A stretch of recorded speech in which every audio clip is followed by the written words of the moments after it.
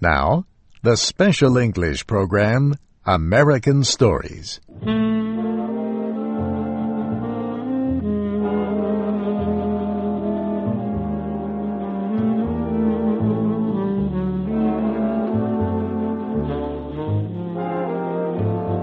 Today we tell a traditional American story called A Tall Tale.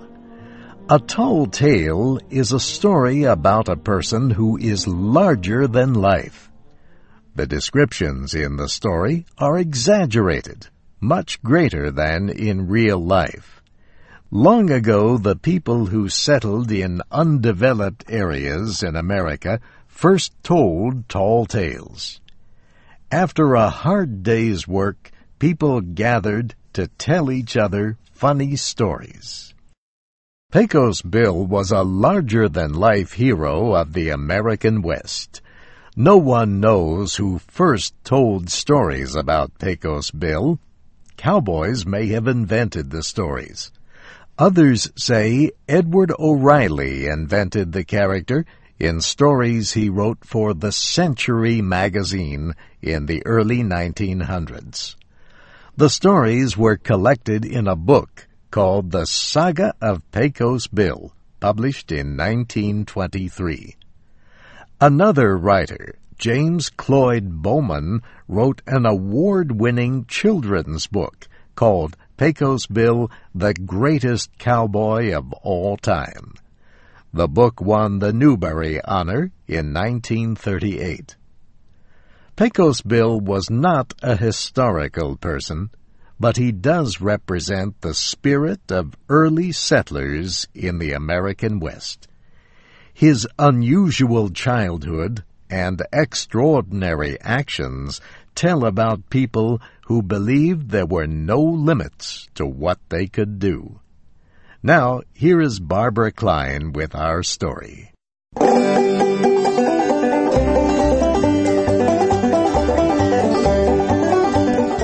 Pecos Bill had one of the strangest childhoods a boy ever had. It all started after his father decided that there was no longer enough room in East Texas for his family. "Pack up, Ma!" he cried. "Neighbors moving in 50 miles away. It's getting too crowded." So they loaded up a wagon with all their things. Now some say they had 15 children, while others say 18. However many there were, the children were louder than thunder. And as they set off across the wild country of West Texas, their mother and father could hardly hear a thing. Now, as they came to the Pecos River, the wagon hit a big rock. The force threw Little Bill out of the wagon, and he landed on the sandy ground. Mother did not know Bill was gone until she gathered the children for the midday meal. Mother set off with some of the children to look for Bill, but they could find no sign of him. Well, some people say Bill was just a baby when his family lost him. Others say he was 4 years old. But all agree that a group of animals called coyotes found Bill and raised him. Bill did all the things those animals did, like chase lizards and howl at the moon. He became as good a coyote as any.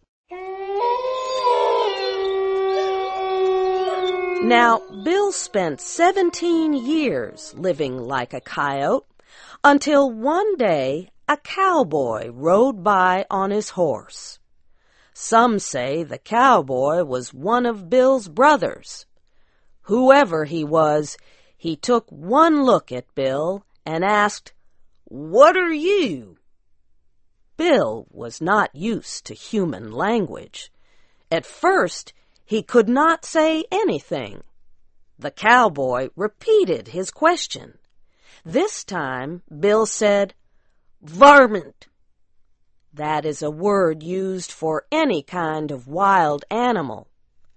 "No, you aren't," said the cowboy. "Yes, I am," said Bill. "I have fleas." "Lots of people have fleas," said the cowboy. "You don't have a tail." "Yes, I do," said Bill. "Show it to me then," the cowboy said. Bill looked at his backside and realized that he did not have a tail like the other coyotes. "Well, what am I then?" asked Bill. "You're a cowboy, so start acting like one," the cowboy cried out. Well, that was all Bill needed to hear. He said goodbye to his coyote friends and left to join the world of humans.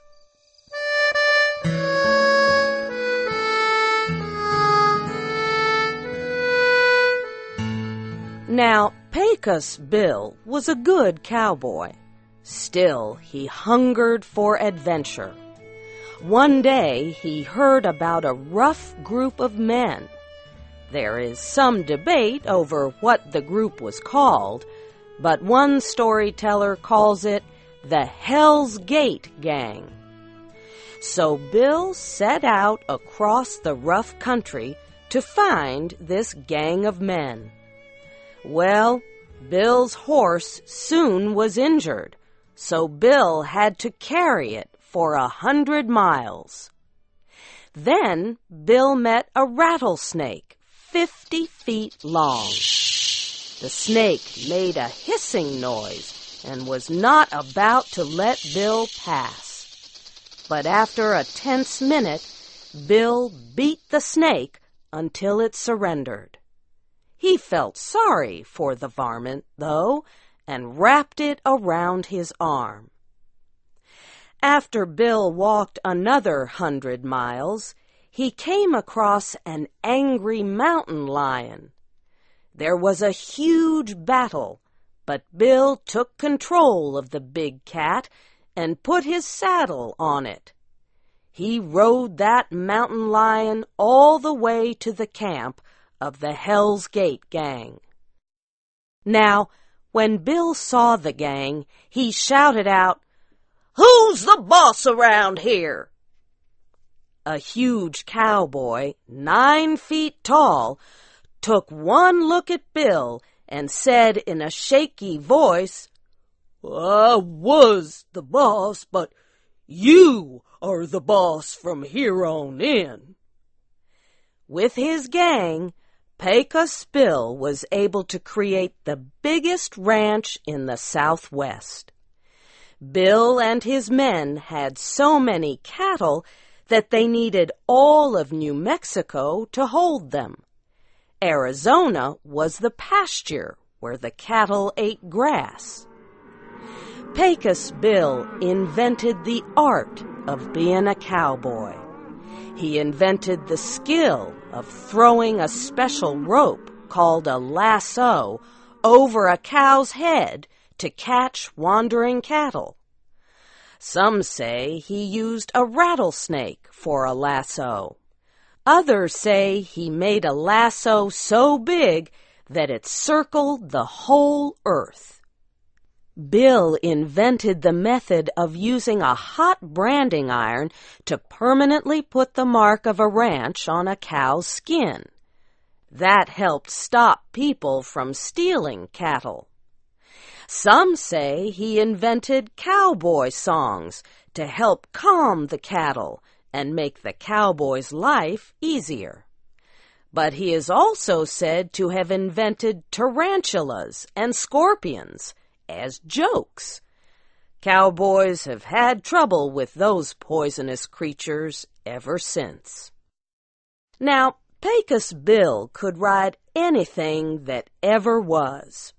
So, as some tell the story, there came a storm bigger than any other.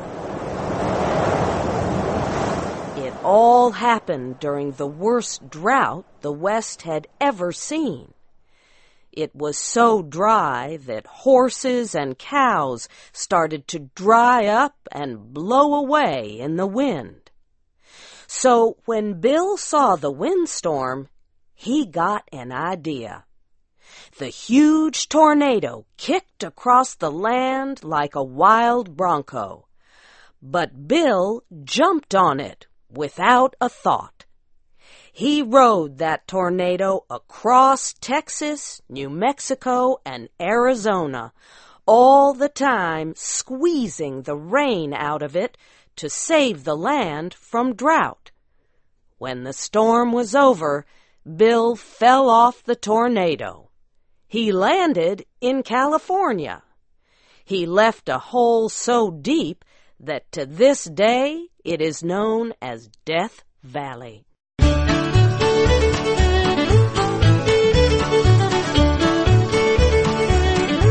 Now, Bill had a horse named Widowmaker. He got that name because any man who rode that horse would be thrown off and killed, and his wife would become a widow. No one could ride that horse but Bill. And Widowmaker, in the end, caused the biggest problem for Pecos Bill. You see, one day, Bill saw a woman. Not just any woman, but a wild, red-haired woman riding a giant catfish down the Rio Grande River. Her name was Slewfoot Sue, and Bill fell in love with her at first sight. Well, Bill would not rest until he had asked for her hand in marriage, and Slewfoot Sue accepted. On their wedding day, Pecos Bill dressed in his best buckskin suit, and Sue wore a beautiful white dress with a huge steel spring bustle in the back. It was the kind of big dress that many women wore in those days. The bigger, the better. Now, after the marriage ceremony, Slewfoot Sue got a really bad idea. She decided that she wanted to ride Widowmaker. Bill begged her not to try, but she had her mind made up. Well, the second she jumped on the horse's back, he began to kick and buck like nothing anyone had ever seen. He sent Sue flying so high that she sailed clear over the new moon. She fell back to earth, but the steel spring bustle just bounced her back up as high as before. Now, there are many different stories about what happened next. One story says Bill saw that Sue was in trouble. She would keep bouncing forever if nothing was done. So he took his rope out, though some say it was a huge rattlesnake, and lassoed Sue to catch her and bring her down to earth. Only she just bounced him back up with her. Somehow the two came to rest on the moon, and that's where they stayed. Some people say they raised a family up there. Their children were as loud and wild as Bill and Sue were in their younger days. People say the sound of thunder that sometimes carries over the dry land around the Pecos River is nothing more than Pecos Bill's family laughing up a storm. Whoa, Pecos Bill was quite a cowboy down in Texas. This tall tale of Pecos Bill was adapted for Special English and produced by Mario Ritter. Your storyteller was Barbara Klein. I'm Steve Ember. For the toughest critter west of the Alamo. Once there was a drought that spread all over Texas. So to sunny California he did go. And though the gag is kind of corny, he brought rain from California. That's the way we got the Gulf of Mexico. So yippee-yi-yi-yi-yi, yippee-yi-o, for the toughest critter west of the Alamo.